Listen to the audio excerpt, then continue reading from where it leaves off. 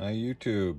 We're installing a 220 outlet in the garage for EVs and plug-in hybrids, and so we need to add a 50 amp circuit breaker to a full box.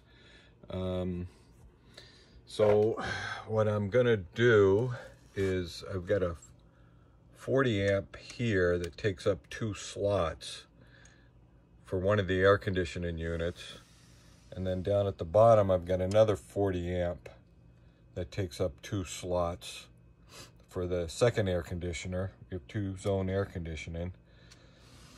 So what I bought was this dual 40 amp, and they tie the 2 middles together and the 2 outers together, so you can get 2 40s in one package.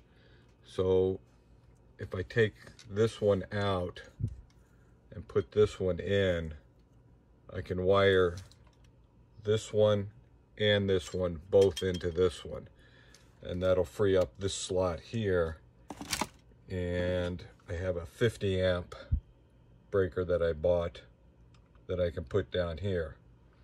If I ever needed to add another 15 or 20 amp circuit, I could do the same thing, get a 50 on one and then a 15 or 20 in the middle, but I didn't need that now. So this 50 amp was only about $11, where the dual ones are about $40 or $50. So I'm gonna go ahead and do that.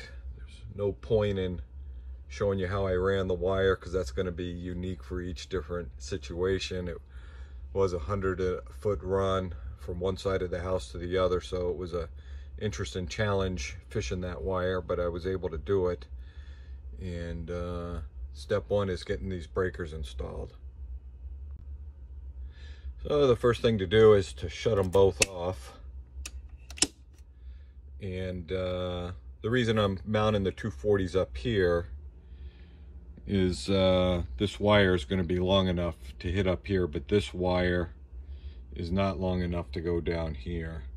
So I'll put the 240s up here, I'll put the 50 down here, and then when I put the new 6-gauge wire in, it can come down and go right into that 50, because I have plenty of length on the new wire run. So both of these come off. I'll undo these wires and put the new double 40 here and wire it up. Pretty straightforward. This was my father's screwdriver for doing electrical work. He used to wrap electrical tape around this. It was getting pretty ratty, so I just put new electrical tape on it. I guess it protects you from shorting out, just in case. Even though this is off, it's not hot. But you know, working in an electrical panel, you have to be very careful. So again, I'm going to remove these 2 wires,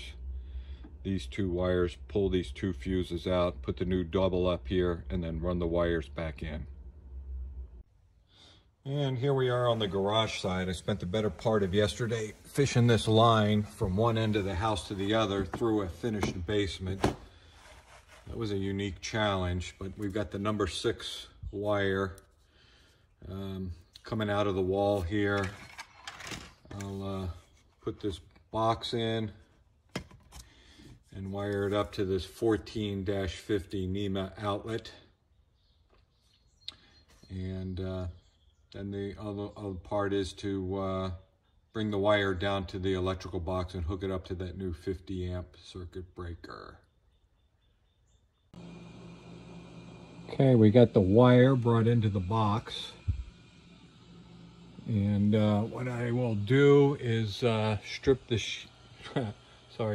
sheathing off right here, and bring this down, around, over, and up into the new 50 amp CB.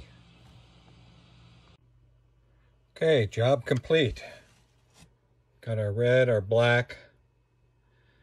We got the white and the ground up on the bus bar. Wires come around, go up. Only thing left is to put the cover on And we're done. Cover on. Job complete. Thanks for watching.